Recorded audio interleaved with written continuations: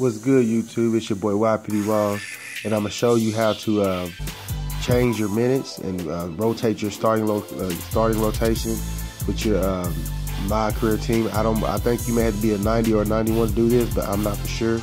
But as you can see, they got Glenn Woodridge starting at the point. That's just automatically. So I'm gonna go ahead and just swap minutes.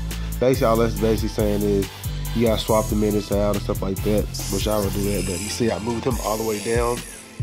Now, this is my original starting lineup.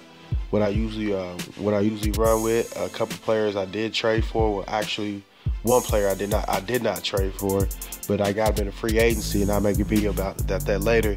Is Whiteside. You see, he's hurt, but I'm not finna play him just because he's injured. He's day by day. But what I'm gonna do is I'm gonna go ahead and show y'all my starting lineup. It'd be me at the point guard, LeBron at the 2, Kevin Love at the 3. I have Tristan Thompson at the 4, and Whiteside at the 5. And what I do now is go through and just so I know that they stay in the game longer than, you know what I'm saying, longer than usual. You see their minutes are down.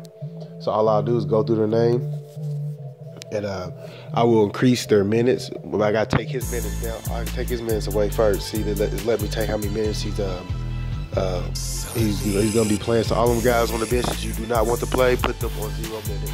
They will still give them maybe 1 or 2 minutes in the game, but you know, for the most part, you're playing with whoever you want to play with. But what I do, I put my starting lineup, their minutes, all 30. And the reason why my starting lineup is like that is because I'm a shooter, and of course I'm trying to grind, you know what I'm saying, to the 99. So my best possible way is to have big men around me.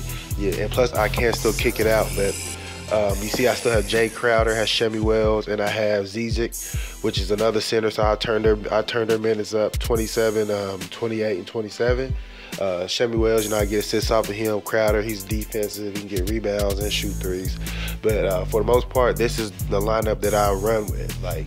And one thing about this, you have to do this every game. So don't think you'll do it and it's gonna stay like that. You have to go back in and do the same thing every game. How many minutes you want to give somebody, how many minutes you don't want to give somebody. Which I wish it wasn't like that, but hey, at least we can change the players' minutes and all of that. But this is my lineup right here, and I just basically explained to you how to rotate your starting rotation and, you know what I'm saying, mess with the minutes. Thanks for watching.